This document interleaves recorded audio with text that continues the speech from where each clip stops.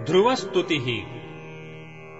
योऽन्तः प्रविश्य मम वाचमिमाम् प्रसुप्ताम् सञ्जीवयत्यखिलशक्तिधरस्वधाम्ना अन्यांश्च हस्तचरणश्रवणत्वगादीन् प्राणान्नमो भगवते पुरुषाय तुभ्यम्।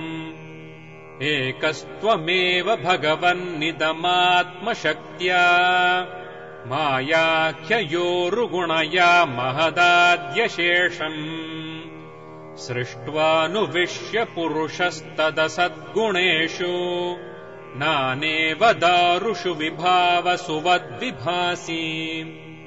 त्वद्दत्तया वयुनयेदमचष्टविश्वम् सुप्तप्रबुद्ध इव नाथ भवत्प्रपन्नः।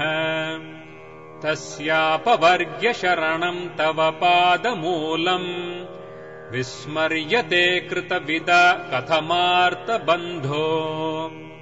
नूनम् विमुष्टमतयस्तव माययाते ये त्वाम् भवाप्यय विमोक्षणमन्यहेतोः।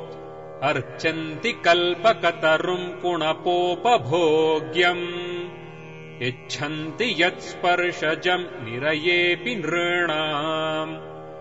या निर्वृतिस्तनुभृताम् तव पादपद्मध्यानाद्भवज्जनकथाश्रवणेन वा स्यात् सा ब्रह्मणि स्वमहिमन्यपि नाथ माभूत्।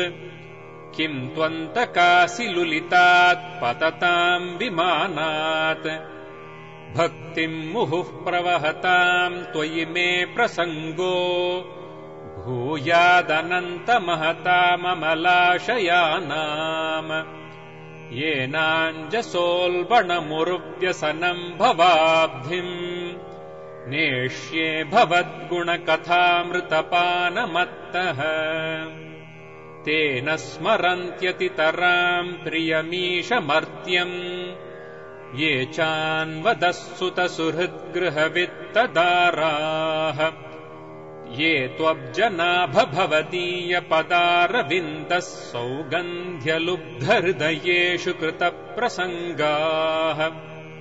तिर्यङ्नगद्विजसरीसृपदेव दैत्य मर्त्यादिभिः परिचितम् सदसद्विशेषम्। रूपम् स्थविष्ठमजते महदाद्यनेकम् नातः परम् परमवेद्मि न यत्र वादः।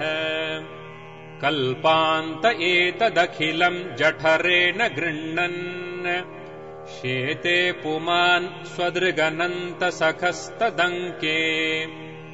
यन्नाभिसिन्धुरुहकाञ्चन लोकपद्मगर्भेद्युमान् भगवते प्रणतोऽस्मि तस्मै। त्वम् नित्यमुक्तपरिशुद्धविबुद्ध आत्मा कूटस्थ आदिपुरुषो भगवांस्त्र्यधीशः।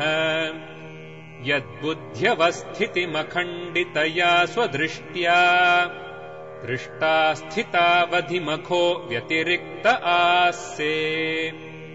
यस्मिन् विरुद्धगतयो ह्यनिशम् पतन्ति विद्यादयो विविधशक्तय आनुपूर्व्यात्।